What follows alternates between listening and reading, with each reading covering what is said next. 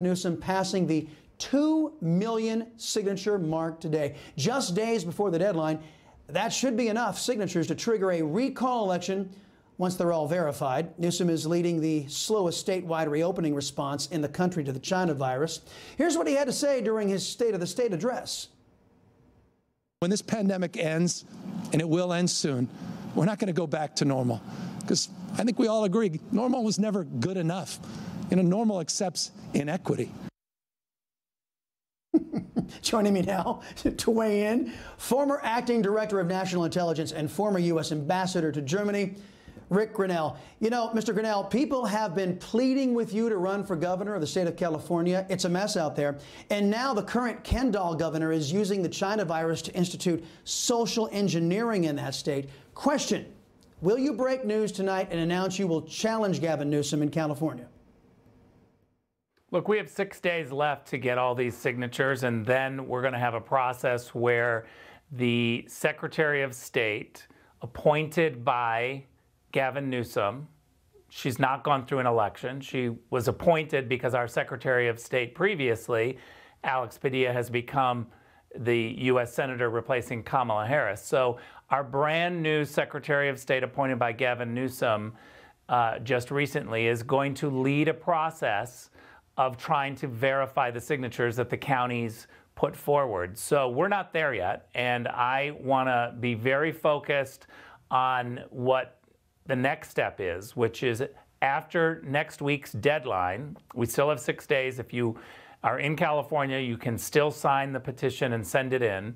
But then we're going to have 30 business days, which is about 6 weeks. And they will take their time in verifying the signatures. The hope is that we come out on the other end having 1.5 million verified signatures, and that then we can, what I would say is return to normal.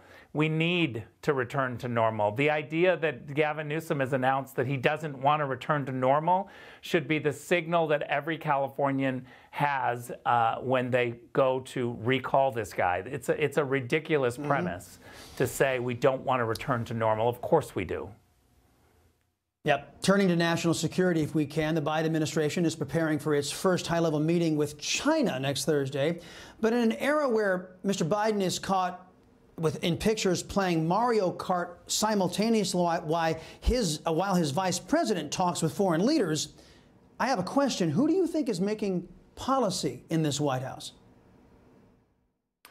Well, to be honest, it would be better if Joe Biden wasn't making the policy when it came to China, because we know exactly what his position is, which is a very weak position.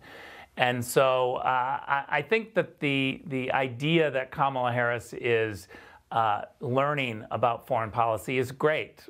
She should learn more and know more, and I welcome that step that she's taking. But the idea that she's taking the initial call from world leaders, I think, is troubling, because these world leaders know Joe Biden. They know him when he was the chairman of the Senate Foreign Relations Committee, and they'd like to talk to him. They usually want to talk to the leader, not the vice president. And so not getting on the phone for the initial call, I think, sends a really dangerous message. I think so, too. Florida is pushing back on China by cracking down on Chinese influence at American colleges and universities. Knowing that Biden and his party are very pro-China, how crucial is it that other states, like perhaps maybe California, follow Florida's lead and push back on the communist nation? Look, I think there's a lot that Californians should do to follow Floridians. Our leaders in California should follow the leaders in Florida. I think on education reform, we could really follow Florida, on opening up schools and churches and restaurants.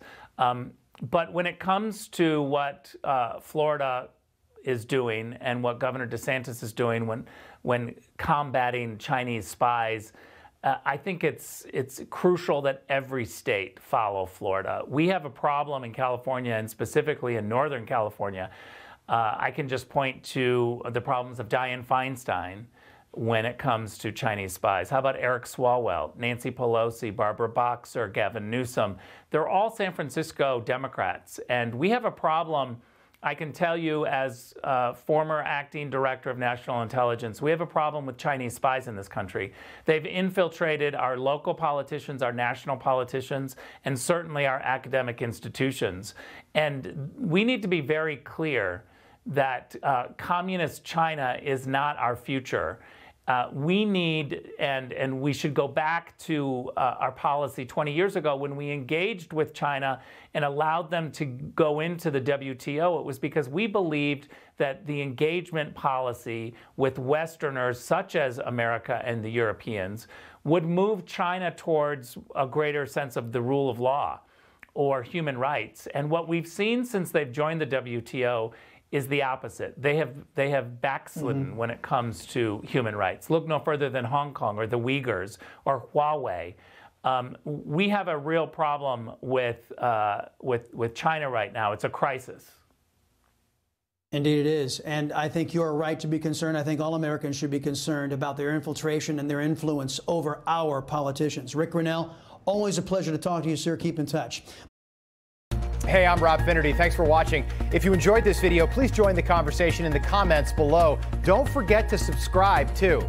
Hit the bell icon to be alerted to breaking news. And remember, there's a whole lot more on Newsmax TV, America's fastest growing cable news network. Newsmax TV, we're real news for real people.